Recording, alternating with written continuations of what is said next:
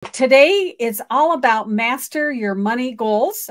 If you're new, I'm Debbie Starr, and I help entrepreneurs just like you put together an awesome signature program or a product so that you can service your people without working 24/7.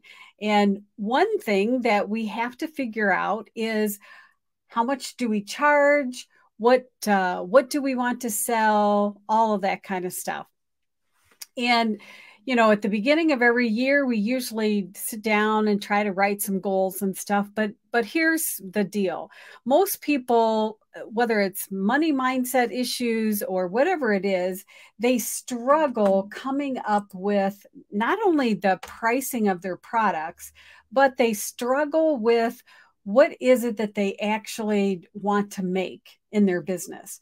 So if you were offered a job, a 9 to 5 job, you might not come right out and ask them, but probably the number one burning issue is how much are you going to get paid, right? Because if it's not enough, you're going to say thanks, but no thanks.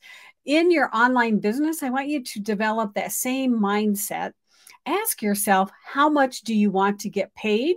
And then go after that. And that's what this workshop's going to help us do. We're going to master your money goals and learn how you can diversify your income and elevate your business to new heights. So that is my goal for you today with this workshop. So the agenda, we're going to dip into what is a product ladder. And you're going to quickly see, once we use my snazzy little calculator, the power of those, of your product ladder. We're also going to talk about identifying the problem/problems, because once you understand what the problems are of your ideal people, it's easy to build out products based on that. Then we're going to use the snazzy little calculator to plot out your financial goals and then to create your vision. So how does that sound? So let's get going. And let me see if I can. I'll remind me in a minute. I will drop it in the comments, the link, once we get into the spreadsheet. I don't want you to jump ahead and start playing with it. All right. So let's talk about a product ladder. Now, you might have heard of a product ladder. If you have, put it in the comments. What do you think a product ladder is, and why do you think it's so important? A product ladder basically addresses individual problems that your people have. And you're going to see the power of having this product ladder when we use the spreadsheet. A product ladder does not always have to go from very low to very high. You could have things that are similar in price. The key is, what are your people struggling with, and what's the price for that? So you might have a workshop that you charge $27 for, and that workshop, even though it's low priced, that workshop could become kind of like your star performer or your signature offer, in the sense that you drive everybody to that product. You might be running ads, and this little $27 product really opens the gate to bring people in. You might have what we call a signature product that you want to be known for. Okay, so anytime somebody thinks of you, this is what you're known for. This might be a high ticket, so this might be a $9.97. It might be a 2K product, 3K, whatever it is. A signature product does not have to be the highest price. But again, a signature product is what you're known for, and maybe the biggest pain point that you help people with. Does that make sense, what I'm saying? So again, let me know in the comments. When I work with people, the first thing that I do with them is we plot out what their product ladder is, because initially they might just have one product or maybe two. And when you're first starting out in your business, that's normal, right? But as the more you work with people, you're going to uncover some other ways that you can help them. Now, normally you will want some kind of a consistent theme running through your product ladder. So,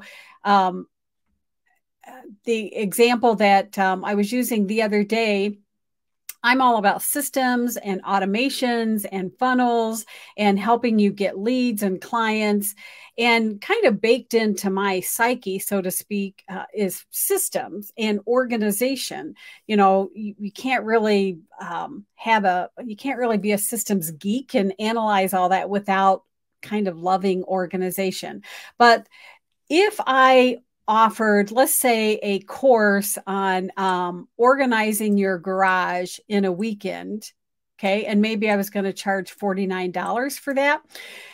I mean, it would be a great course. It would be a great little workshop for people, but it doesn't fit in with my my genre, so to speak, of what I'm offering. So even though that would be a great idea, unless I want to go into the home organization business, it would not make sense to add that to my product ladder.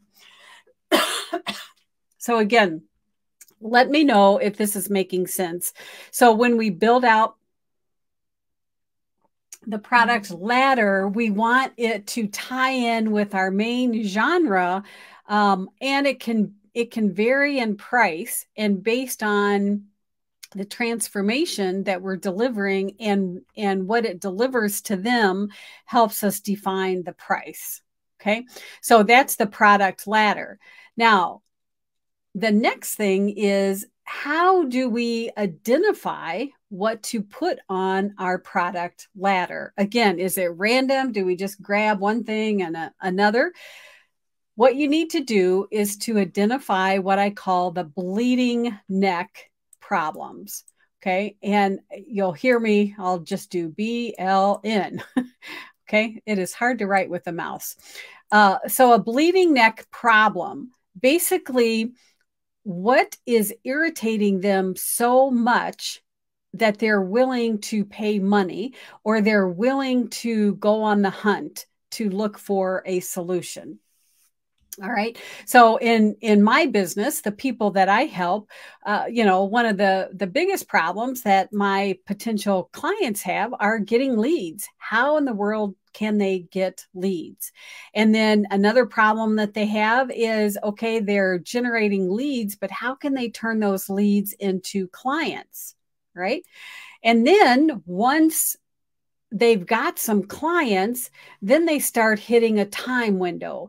You can only serve so many one-to-one clients at a time. So then all of a sudden they're realizing they want to scale their business. But in order to do that, they have to start building all of these back-end pieces of their business. All right. And then once they're really rocking and rolling and they're ready to hire a VA, they're ready to really put the gas on with their business, then all of a sudden they have a new set of problems. And I'm going to call it the back office organization, because now they're in the CEO seat for real and they're having other people do some of this back end work.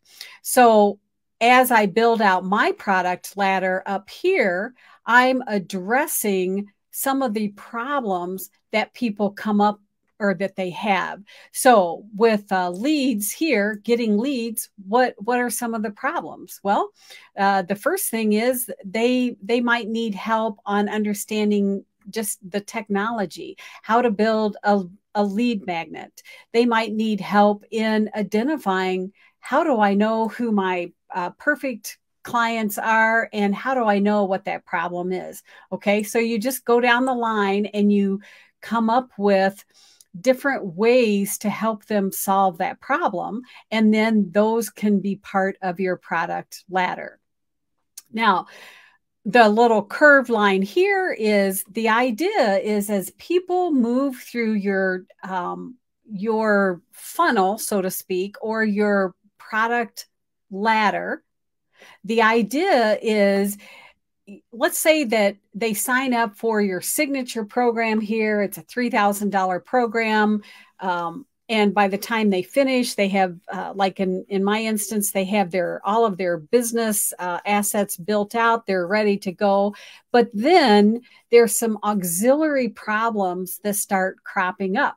So remember, I said when they start getting up to for my clients, when they start getting up to the scaling and the organizational, there's some other problems that come up. So for instance, maybe they're ready to hire a VA. But they don't know where to start. Okay. So that's a problem. They need to get it addressed because they can't keep working 20 hours a day. They know that they need to start handing off, but they don't want to make a mistake and hire the wrong people. They don't want to waste hours and hours of time training and then have that person quit, on and on. Right. So is that making sense what I'm saying? So as people go up their, ascension with you. So basically, as they're growing in their business, then the problems start changing. Okay. So once they're to the point that they're making some consistent money, they've got consistent clients coming to them, the types of problems change. So I want you to pay attention to what are some of these auxiliary problems that come up, and do you have something that you could help them with? So always be on the lookout. So let me know if that makes sense. Let me just check here, see if there's any comments. Okay, so we'll keep going. Okay, so and let me give you a completely random example of some of these auxiliary problems that come up. And this is in a physical space. When we get into talking about our dream board here in a few minutes, this will make more sense. But one thing that I had on my vision dream board for my financial goals was purchasing, it's like an all-in-one swimming tank, so to speak, and a hot tub, master spa. I can't remember what the other names are, but it's wonderful. I grew up swimming. I love to swim. And that was my financial goal. I wanted to pay cash for this thing, and I was able to do it last year. So I've really been enjoying swimming. But I was out this morning swimming in it. And one thing that I now use are earplugs, because when I was a kid, I swam all the time. I lived in the water. But as a kid, guess what? I got earaches a lot because water would go down in my ears and it wouldn't come out. It was back before the time when they would put those little things in your ears. Anyway, I'm kind of digressing here. But all of a sudden, I had a new problem. Absolutely love swimming. I'm not going to give it up. But the first day that I kind of had that little feeling like, oh, maybe not all the water got out of my ear, guess what I started doing? I started searching on Amazon for earplugs. Now, that's just a tiny little purchase. But let me tell you, the problem, bleeding neck problem, I remembered what it felt like to have those earaches as a kid. And I was going to make sure that as an adult, I wasn't going to have it. So can you see how once people start moving down the road, so to speak, and they might be consuming your content, or they just might come into your world at a different, maybe you haven't helped them at this point, but they came into your world at this point here. Think about what are all of these associated problems that, because their life has changed, right? So is that making sense, what I'm saying? Okay, good. Let me see. Somebody said, oh, StreamYard link didn't work. Okay. All right. Well, just if you have questions or comments, continue to put them into the Facebook, and then I'll always answer them at the end. Okay. So let's just do a quick recap if you can tell from all of my scribbles here. The power of a product ladder is one thing that I didn't mention is you can also meet people where they're at. Okay, so if you only had one product, and again, starting out, maybe you do just start with one product, but as you build out your product ladder based on what problems people are having, and if you can solve them, then there's more opportunities for you to serve those people. All right. So again, let's say, let me just get rid of some of this so we can see what I'm doing here. So let's say, again, somebody comes into my world, but they come into my world and they're already at this point. They're making good, consistent money, but they know that if they truly want to make big money, they're going to have to get their back end office set up. They're going to have to hire a VA and so forth. And they might not have worked with me individually on these steps, but now they're at this level and they need help. All right. So we just want to look at where they're at, what their problems are, and then can we help them? And as long as it fits in with our genre here, then take a look at if that will make sense for you to come up with the product. Now, when you get the handouts, and let me see if I can pop this into the comments here.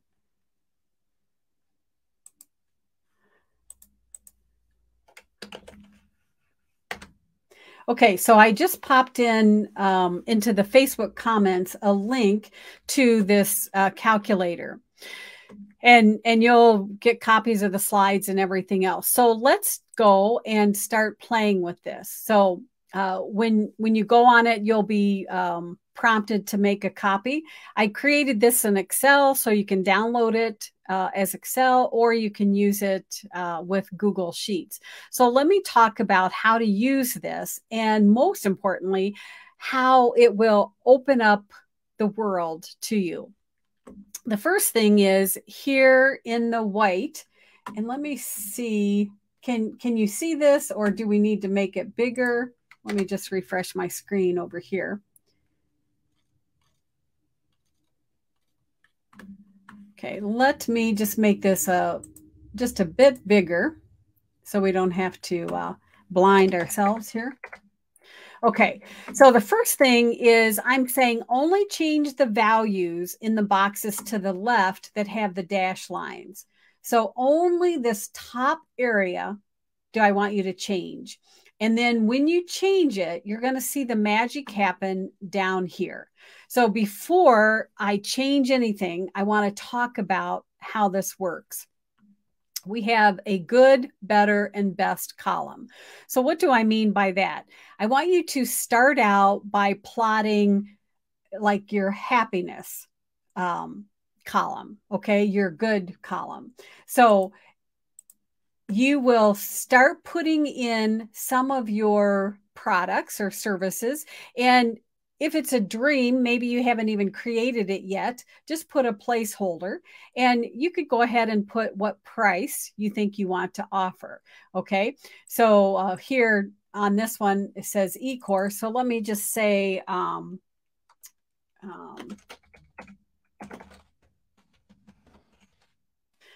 best webinar ever course or something. All right. So you just create your products, and then what is the price that you think would be good to change it or to charge for it? And then number per month, good. So as I'm building out my product ladder, what would I like to see? So I have a membership group. I'm actually getting ready to start my second membership group. My first one, DBA, Digital Business Academy, that is actually, it's a $49. And how many would I like to get per month? So, you know, if I could get 5 people per month, that's what I want. Now, I don't want you doing anything with the better and best categories right now. All right. And then let's say I have a paid little mini course with $37. How many people am I hoping will sign up for it? Again, put whatever number.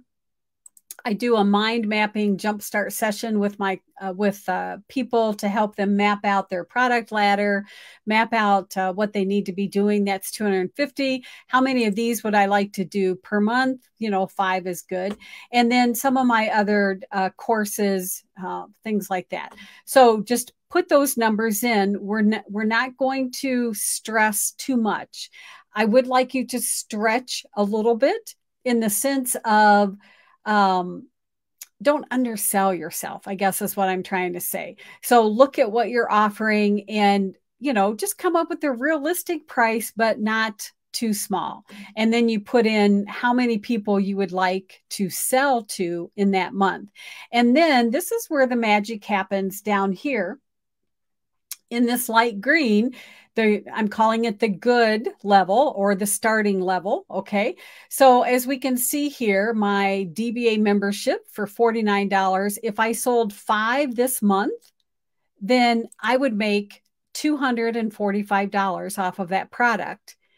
If I sold 5 every month, at the end of 3 months, I would have made $735. Now the way this calculation is, it's not calculating the reoccurring. Okay. I need to do a separate calculation for that.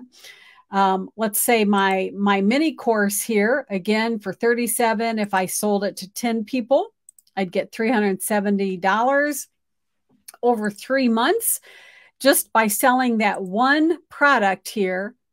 At the end of 3 months, I would have made $1,100. And the beauty is at the end of the year, just for that one product, if I didn't sell any more, anything else, I would have made $4,400. Okay. Now let's go back up to these columns, and we're not changing the price. We're changing basically our marketing efforts. So if I thought I could get 5 members a month in my DBA membership, but what would happen if I got 7? And then my best, what would happen if I got 10? Okay. So what we're going to do here is we're just going to play with these numbers. And when you play with these numbers, it will automatically update everything. All right. So I should have, if we come down here to the better, we can see that instead of 5, if we sold 7, all of a sudden it's $343 at the end of the year, $4,100 instead of 29. And in my best category, if I had just 10 people, $5,800. And then when we scroll down all the way to the end, this is the power of your product ladder. Now, let's come back up here. My DBA membership course, just in the good, if I sold 5 and I sold 5 every month, okay, it doesn't sound like that much money, right? $245, $2,900 for the whole year. What? That's not very much. But if we look at the rest of my product ladder, and you'll see that my numbers are very minimal. We're not saying, oh, I'm going to have a launch and I, sold out $100,000 or anything like that. These are fairly low priced and low enrollment. But look at the power when you add all of these up. So if we come down to the very bottom, if everything in my product ladder and my estimations sold just in the good, I would make $13,000 a month. Hello? Does that sound like a good income for you? At the end of the year, you would make $156,000. If you went with the best, so if you decided, okay, I am going to turn up the heat, I'm going to run ads, I'm really going to have focused launches for all of my products here. And again, the numbers aren't that high. Look what happens. You end up with a $500,000 business at the end of the year. So how exciting is that? Okay, let me know in the comments if this is kind of unlocking things for you. So this spreadsheet is geared to help you start mapping out your product ladder and what does that mean for you at the end of the day, end of the month, end of the year. You are sitting on a gold mine. So you just need to have all the back end pieces and automations and technology ready to go so that you can offer these things. So are you ready? Let's take it one step further. So these are just numbers, right? Numbers. There's no emotion involved. How can we now, if this doesn't get you excited down here to see the possibilities, maybe this will. Let me find. Okay, you will have a template, a Canva template that I'll be sharing with you to help you create your financial vision board. Now, we all know what a vision board is, right? You just basically have to put a picture to what it is that you're going after, right? So it's just a very simple vision board. You could make your own if you wanted, but I have a template for you. And on that vision board, I want you to take some time, because this workshop is all about your to master your financial goals, right? And to do the planning. I want you to take some time. And now these pictures are kind of generic until you actually put some details behind it. So this picture here is a woman on a cruise. So I don't want you just to say, yes, I would love to be able to afford a cruise. I want you to name it and put a date on it. I want to go on, and you might start small, a 3-day cruise to the Bahamas, and it leaves out of New Orleans or Miami or wherever it is. The key here is I want these pictures to come alive for you, and create a little spreadsheet or a document and put the details in it, because the more specific you are about your goals, that's when it becomes this reality in your mind. And then you start getting excited. So then when you come back over to your spreadsheet here, I don't know if my screen updates. I think it's just on my end where I have to constantly update it. But then when we come back here to the spreadsheet, then all of a sudden these numbers start taking on a life of their own. And what you should do when you're planning out your vision board is put some money next to these things. Okay, how much is it going to cost you to book that 3-day or 7-day cruise that you want to take your mate with? Okay, map it out. Okay, I need $5,000 for that. How much is it going to cost you to schedule a full 1-day massage and the whole treatment monthly? Okay. Do you see where I'm going with this? I want you to be very specific on what this money will bring into your life. It's one thing to say, okay, I made 100,000. My profit was 100,000 in my business, but where is that money going to? If we don't have a place for our money. Now, let me say this. I'm not all into woo stuff, but I do feel that whatever we think about subconsciously, that's what we move towards. Okay. So just like my swim spa that I purchased, that vision was very strongly implanted in my heart and mind. That's what I wanted.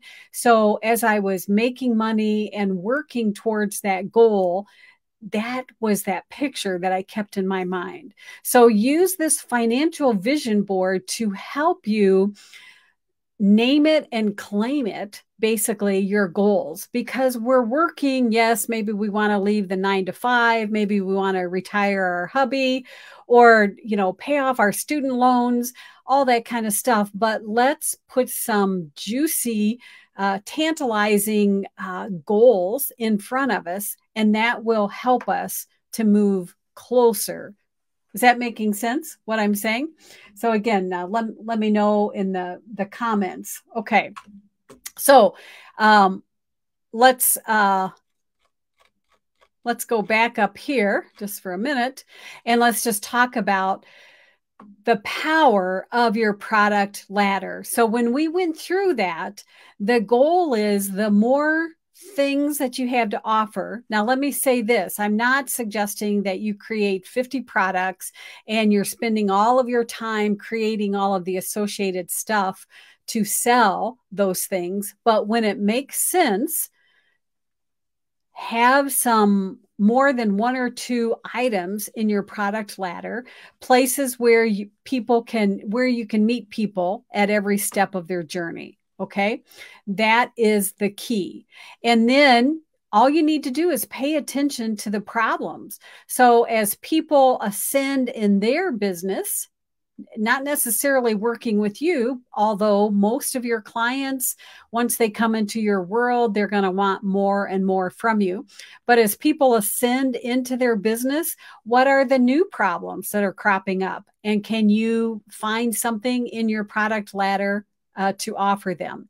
And then also pay attention to these associated problems that come up as they work in the business. And then use this calculator.